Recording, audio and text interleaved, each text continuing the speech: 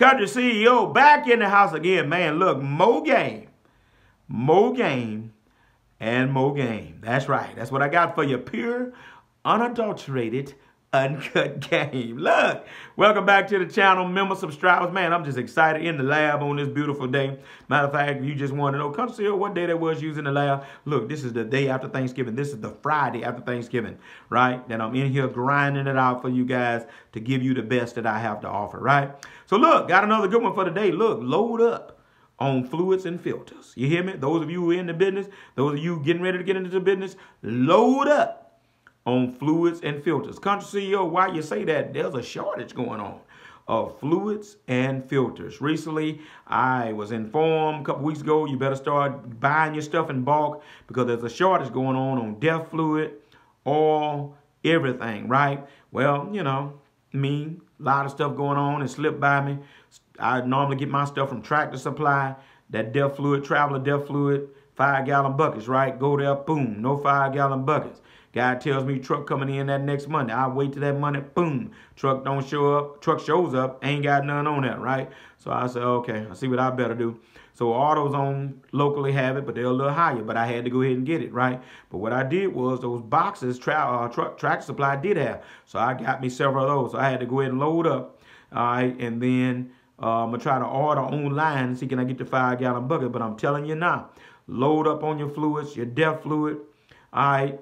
That's the first thing, right? If your truck is on DEF, load up on that DEF fluid. Sometimes we have the feeling of, I ain't finna spend money too soon that I don't have to spend. But I'm telling you, you're going to use the DEF fluid. You know, there's no doubt about it. You're going to use it, right? And it ain't going to be long that you're going to use it. So it's not like this stuff going to have to sit on your shelf for months at a time. You're going to use it. Load up on the oil and your oil filters and your air filters, right? You don't know next time that dealership, they running shortage now, right? They can't even get their stuff in on time, right? So if they got the oil and the oil filters and the air filters, man, look, go ahead and get that stuff. Get you an extra pair of everything is what I'm advising people. Get you an extra pair of everything. Even though you know you finna change all, get a pair of filter kit for this time, get a filter kit for next time.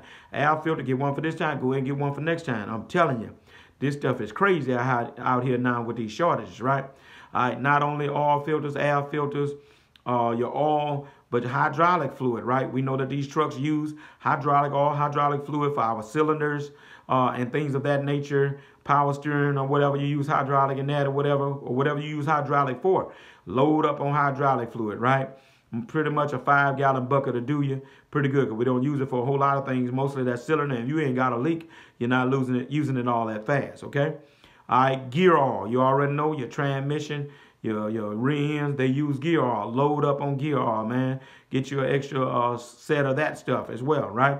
And then finally, grease. Load up on grease, man. Crazy as it is, Joker's running out of grease around here, man. What's really going on? All right, and so look, that's the game. Load up on your filters and your fluids because you just don't know what's really going on. I would hate to see you miss a day of work fooling around behind some oil or some DEF fluid, a filter, or some craziness like that, right? All right, so I'm just giving you game about what I'm doing myself.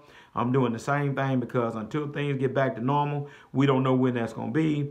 You got to do what you got to do to make sure nothing as simple and as small as that prevents you from going out there and making $800 to $1,000 a day in this dump truck business. Look, this video has been valuable to you. Hit the like, hit the subscribe, hit the notification bell. Share this video about the game that the Country CEO has given you. Look, don't play around with it, man. Load up on fluids and filters until times get better. Country CEO, I'm out of here. I'm gone.